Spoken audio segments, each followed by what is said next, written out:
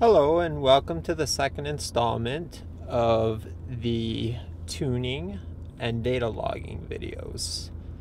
I just wanted to give a disclaimer that I will not be doing an actual full pull data log, just a simulation to give you guys an idea of how to do it correctly and how to put yourself in the right position to use the access port to data log and still be able to run out from the 2100 RPM to red line as the Mountune instructions do say.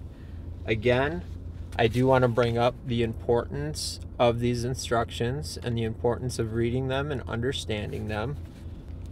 Now, the first thing you want to do before you make an actual data log run is make sure that your climate control system is completely turned off. The next thing you're going to want to do is make sure that your traction control is completely, or your ETS is completely disabled. And by doing this, it's not just hitting the button, you actually have to hold it. And you'll see on your main display of your gauges here that it'll actually have a status bar that shows it that it is turned off. So we're going to hold it. And it says hold switch to turn ECS off. And now we actually have electronic stability control off, and you can see it in the corner off also. As you can show between your fuel gauge and your heat gauge, the I is going to represent that your ECS is turned completely off. So now what I have found that works best for data logging is to actually, when you very first start the run, to make sure that you're clear of traffic and you're in a safe position, but you're going to want to go ahead and first run out first gear. So basically run out first gear to about 3000 RPM, and then after you get to about 3000 RPM you want to shift into second and short shift second. So you're going to want to shift from second to third around 2500 RPM, so it puts you in the rev range of being right around 1800 to 2100 RPM. So we'll go ahead and demonstrate that, and like I said, this is a demonstration log only. So we'll start off in first, fill that all the way out, go to second, and then we're going to short shift second, put ourselves right around 1500. I like to start the data log so I know it started, and it is logging, so we can now start our log. 2100 full throttle, and once we hit our red line, simulated red line, and we know that we are safe, we can then stop the data log. Alright, now after doing our 2 data logs in the vehicle, we're then going to want to move on to the next most important step. And that is transferring the logs from the Cobb access port onto the computer so you can send them into your tuner. And I'm going to go through that with you right now. So the first thing you want to do is attach your Cobb access port via the micro USB to your computer. It will automatically turn on. The next thing you're going to want to do is go to your Cobb Access Port Manager program and look through it. You're going to see your anti-theft mode, everything that you've seen when you loaded it on the computer originally, except for 2 extra things, your data logs, which are right here and right here. I have 2. So what we're going to do is we're going to select both data logs, and then we're going to go to the right hand of the screen here. Kind of looks like the old 3.5-inch floppy drives they used to use back in the way back days. We're going to hit that, which is going to save the files to your computer. Now this is going to give us the option on where to save them. I usually pick desktop as it's the easiest place to rename them and basically attach them to an email to send back to the tuner. So I'm going to select desktop and choose. Now that we've done that, we can go ahead and minimize the accessport program, and we are going to see our data logs on our desktop. Now these are CSV files, which are Excel files, but the most important thing that we want to do once we export these is name them to the proper name of the tune that we were running when we were data logging. So basically, I'm going to pull this up. I'm going to rename it to mine.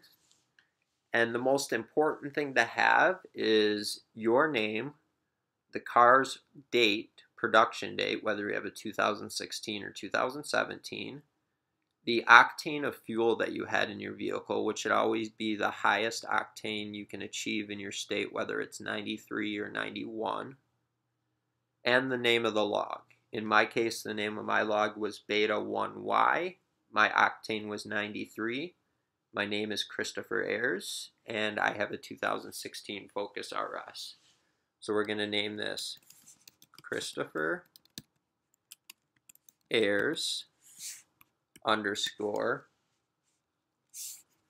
2016 RS underscore 93 octane underscore beta 1Y underscore, and then this is the most important part. Since this was the very first data log I ran, I want to name it data log 1.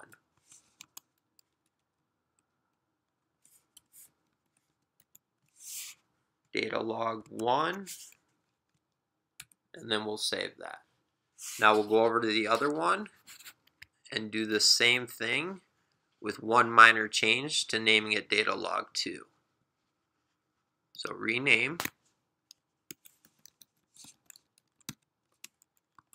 Christopher Ayers underscore 2016 RS underscore 93 octane underscore beta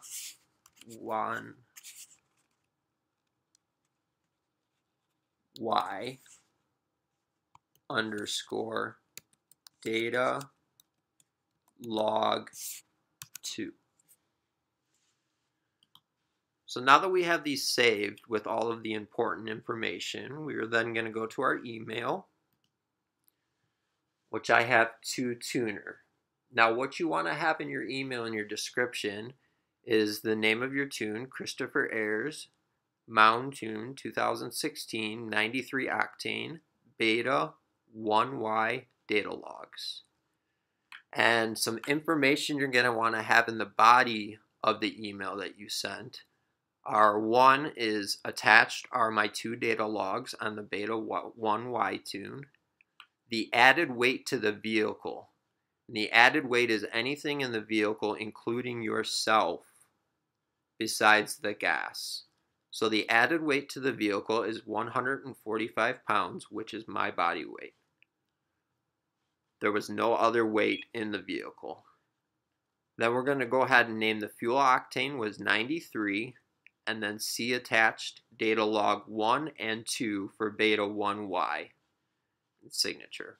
Then we're going to go ahead and hit the attachment button, and we are going to attach files from this computer. And where you have those files on the desktop, just select both of them, choose, and then hit send. Once you do that, your tuner is then going to receive all of the information, including your name, your car's build date, your octane, the name of your log, and each one of your data logs, so they can then use the experience that Mountune has to go through those data logs and see if any small precision changes need to be made to optimize your performance and safety of your tune.